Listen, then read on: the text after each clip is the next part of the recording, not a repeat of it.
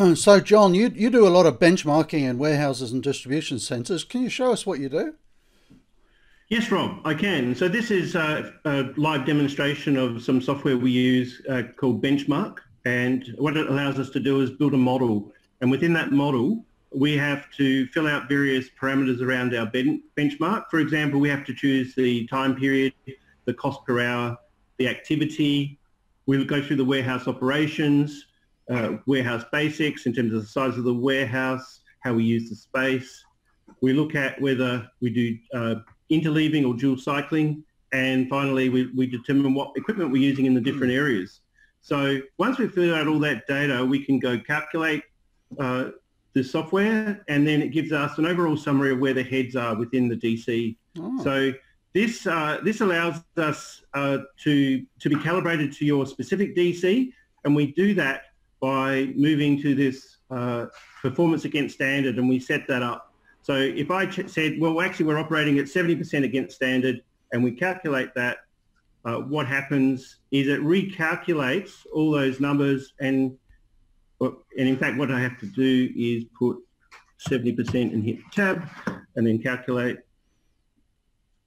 and it recalculates those numbers. And so now we're using 24 people when we're operating at that work standard.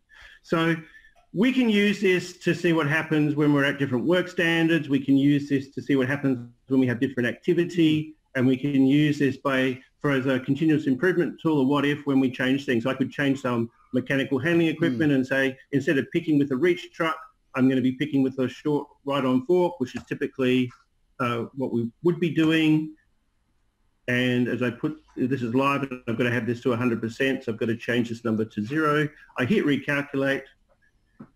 It goes to an overall summary. I flip back to my front screen, and I'm not sure it changed anything there, but that's the type of operation that we go through. We look at the head count, we look at what the costs per unit are, the overall cases per hour. So this, as I said earlier in another clip, allows us to do ABC cost analysis, allows us to do labour prediction, allows us to do continuous improvement by making changes with the warehouse.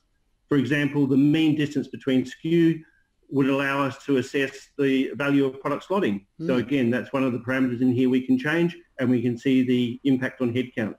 So that's the software, Rob, that I think a number of companies would say, what are the benefits I'm going to get out of product slotting? We could set the benchmark up, and we could give them an estimate of what the benefits might look like. And also using different types of handling technologies. And that's cool. Can we run a webinar on this? Maybe go into a lot more detail? I think that's a very good idea, Rob. I think we should. And maybe in the meantime, if anybody wants to have a go at this and try and improve their warehouse operations, they can give you a call anyway, John. Thank you. That's interesting. Definitely we're going to add that to our webinar list. Thanks, John. Good. Thank you.